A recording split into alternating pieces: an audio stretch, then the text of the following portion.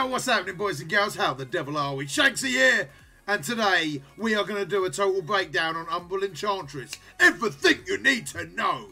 Stick around. Let's have a little look.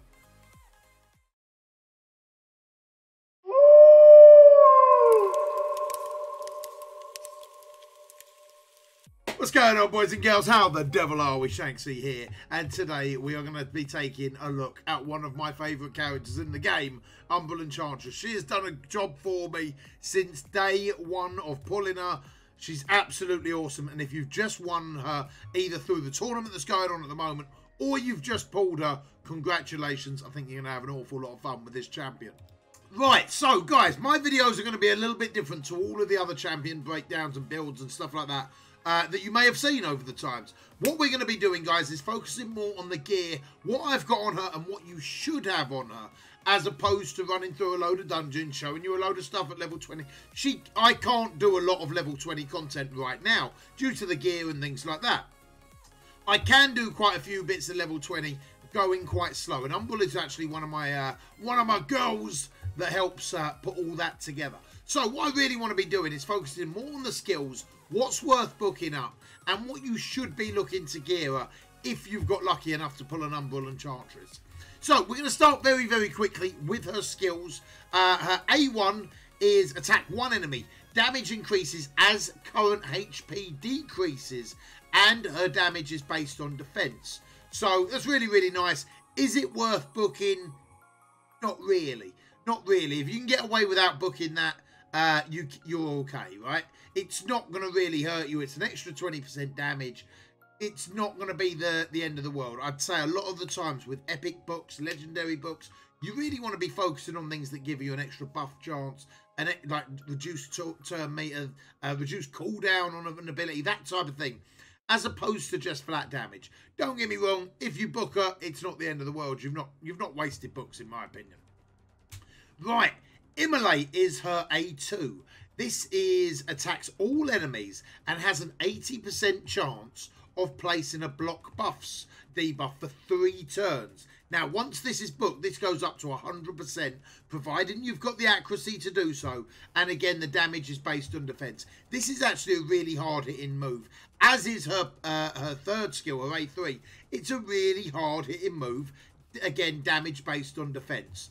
Plus, it's going to work out really nicely for Arena. A blocks buff for 3 turns is absolutely huge, especially towards the later stages of Arena. In the early stages of Arena, depending on if you've built this girl right, she might actually just nuke the whole team anyway, just off of this ability.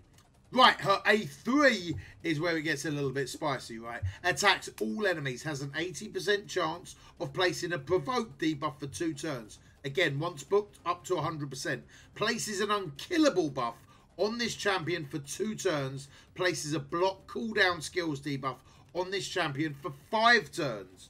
The block cooldown skills debuff cannot be resisted or blocked and cannot be removed. So what she's going to do is a massive AoE attack and put a provoke on all of the enemy.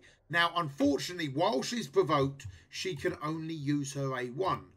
But that is 2-turn provoke, everyone facing her, where she's got the unkillable buff on, and she does more damage the more HP that she loses, allowing your other champions to get through that wave or to get through that fight unscathed, is absolutely huge, right? So it's 100% when booked and well worth booking. Both of these, in my opinion, are absolutely well worth booking. Now, for the masteries, I've gone down the defense and support route. If I wanted, you could easily go down the offense route and support route. I'd basically come down here for a little bit more accuracy. Wanted a little bit more chance of placing debuff from skills or artifacts, mainly because I used to have a frost set on her, and I would really recommend a frost set on her as well, guys. But we're skipping a little bit ahead, right? So I've gone down. Now, keep in mind, you can look at this by all means, but always make sure what you're doing, what you like. Because, for example, crit rate, crit chance will be really nice if you're building more of a nuke. This type of works for what I've got set up. So I've gone for flat defense. I've gone for decreased damage received by AoE attacks. I've gone for a little bit of a heal there each time an enemy is healed. I've gone for increase ally resist for 5 for each buff placed on them by this champion. I've gone for decrease the damage of an ally receives from the enemy first hit in each round by 20%. This champion will receive that damage instead. She's my tank, right? I want her tanking all these shots for everyone. And then I've gone for an extra 200 defense. Now, if I had a little bit better gear, I would probably go down the offense route. Ideally, I think it would probably be better as opposed to a flat 200 defense. 200 defense is fairly easy to get hold of, right? This is increase the damage received by 10% if this champion has stun. Decrease the damage received by 10% if this champion has stun, sleep, fear, true fear, or freeze debuffs. Keep in mind, a lot of the time, she's going to be tanking all of this damage. So it's worth trying to negate a little bit of that, right? Has a 30% chance of placing a provoke debuff. Then we go down to increase resist by 10, but each debuff on this champion stacks up to 30. And then we've got a slight chance of counter-attacking. But this is the masteries that I've gone with, guys. Probably at this stage in the game, it would be worth me going down the offense route for her and building her a little bit more of a nuke. But I've not had the gear up until recently to do so. So to carry me through a lot of the content that I've done so far, this is what I've had laid up, right? But let's have a little look at the gear and what you should be building on her as opposed to maybe what I've actually built on her. Right, so let's start with her banner. Now, you really, really, really want an accuracy banner without a shadow of a doubt. Unfortunately, I've only managed to find a resistance banner at this point in time. This would actually probably be miles better for her as well if we were to roll this up. But you want an accuracy banner, ideally with speed substats and a little bit of defense, right? But accuracy is what we're going to be wanting to build on her. As you can see, I've got 137 accuracy on her at the moment. I would like this a lot higher. We've just started getting to the point where I can actually really rework her gear to do that. But I'm not going to change the banner just yet, even though that defense banner would be much better for her, because I've type of got her a little bit speed tuned in my arena team at the moment.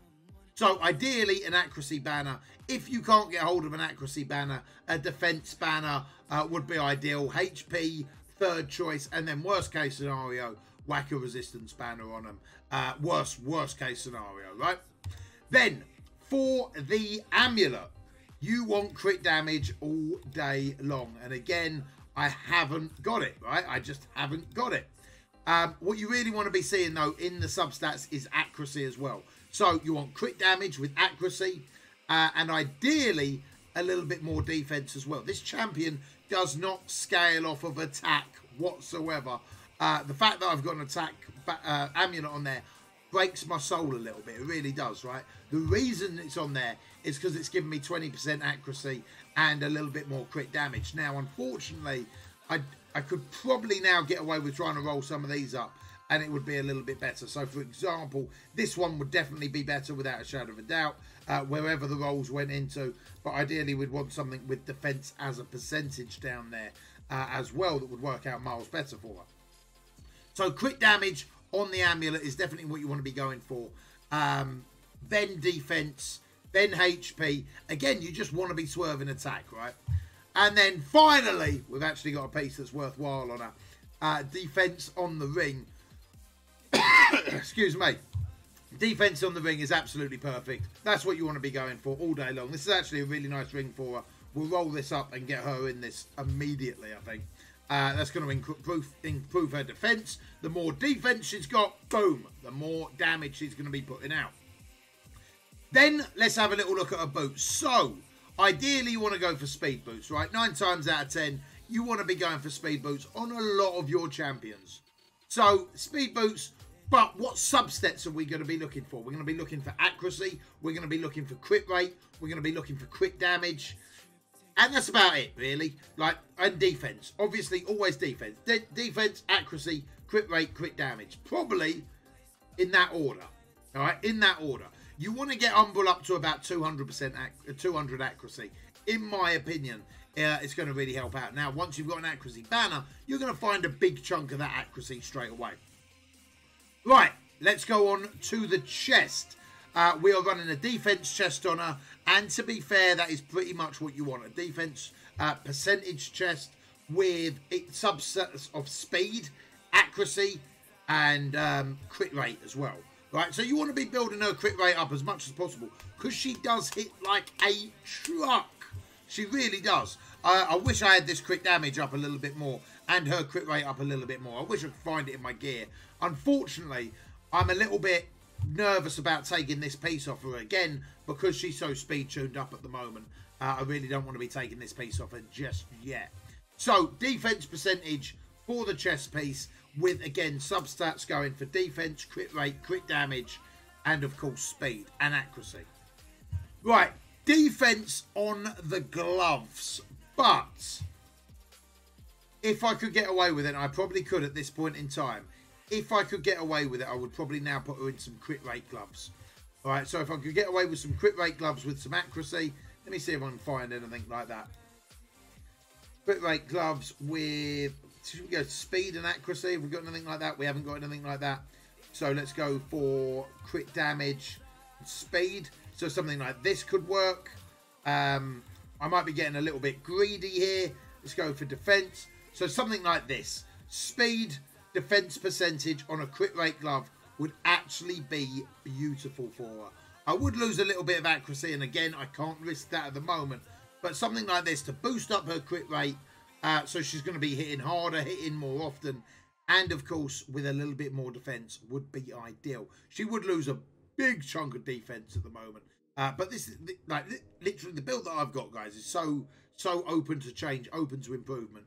It's unreal. But that's what I'd be recommending, guys. You're going for crit rate on the gloves. Worst case scenario, you can't get crit rate on the gloves, go for defense. All day long. Simple as that. Right, then on the shield, obviously, it's just going to be flat defense. Nothing we can do about that.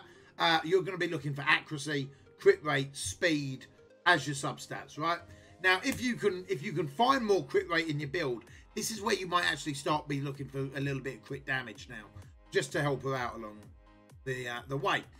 Right, for the helm, obviously, HP, we're going to be looking for, again, accuracy, speed, defense. You're seeing a running trend here, right?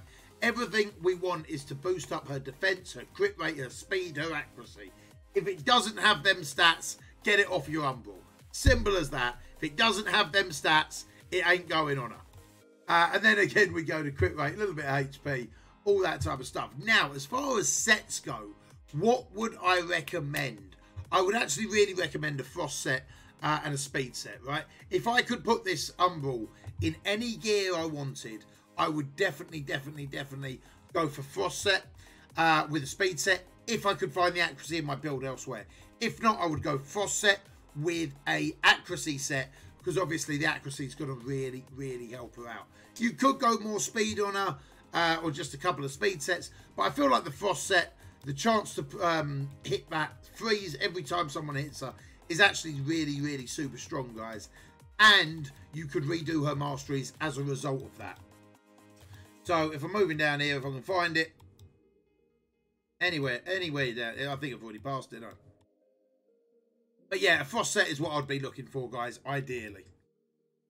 So, we've talked over a build, we've talked over what I think of her and all that, but what we will do is actually have a quick look at her in Arena, I think, because this is part of my Arena team that I run, and I really like her in this. Let's see if we can find something that we can beat. We're in gold 4 and it's just hit reset at the moment, so it's all a little bit right. Here we are, guys, we're back. The game crashed literally as I was about to do this. The game went into maintenance. Now we're going to show her in the Arena. Keep in mind, she's nowhere near the perfect build for what I want right now. We are in gold 4, so this is a 50-50 no matter who we fight. I will definitely be taking this, right? I will definitely be taking this fight later, but it's not going to quite do it for the video. But do you ever watch these Champion Spotlight videos on YouTube? And like they swerve the one-player fights and stuff. I'm looking for that. All day long I'm looking for that. So we're going to try this miscreated monster team. We may well lose, guys. We may well lose. But we're going to give it a good whirl regardless. And hopefully we'll get to show off a little bit of Umbral's kit, right? So we should be able to go first. And hopefully we're quick enough that we can speed up here and get everyone else in. So we're going to do the turn up speed. Unfortunately, we didn't go fast enough. But we are going to be able to strip off all them buffs. And then we're going to use Umbral Enchantress here. Now, we could go for the block debuffs, right? But with my setup, I'm going to go and hit them with, hopefully land these provokes. So you can see we've got 1, 2, 3 provokes landed up. So if Lord Shazar doesn't manage to kill everyone, which he probably will, but if he doesn't, they're all going to be stuck hitting Umbral Enchantress. So straight away, you can see the damage that Umbral Enchantress did there as well is absolutely pretty crazy. Now Lord Shazar's got his bombs on. We've won the fight. Beautiful. And if you look at that build, Lord Shazar done 107k damage with his bombs. I'll move my big fat head out of the way. But Umbral Enchantress done 99k. Keep in mind, we've not got a build right. We've got fairly broken sets on her. The reason that we've got a build like this is she goes in order of Madame Cerise, then Umbral Enchantress. And I haven't got quite the gear to speed tune that accurately by putting the best gear that I've got. So it actually really works pretty crazy that she can still do so much damage against a fairly decent team, right? So if you've just got her, guys, congratulations. I'm not going to show you the dungeon fights or anything like that. She can do a job. She does a really good job of getting you through the waves, especially if you've got to a point in the dungeons where you're struggling with, like Ice Golem Peak or something like that. As you can see, we can get through all of this Ice Golem Peak, but it's not quick. But she does a really good job of controlling the waves on each and every one. Now, she doesn't bring a lot to the dragon fight per se, but she does do a lot to help support the team so these guys aren't getting beat up on every single wave. So, that is it. That is my guide to Umbral Enchantress.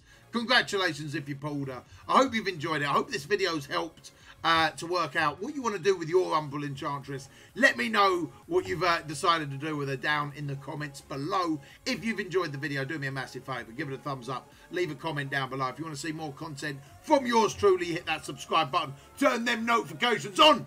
Become part of the notification squad and all that good stuff. But until next time, be smart, be strong, be safe. And I'll see you on the flip side. You take it easy.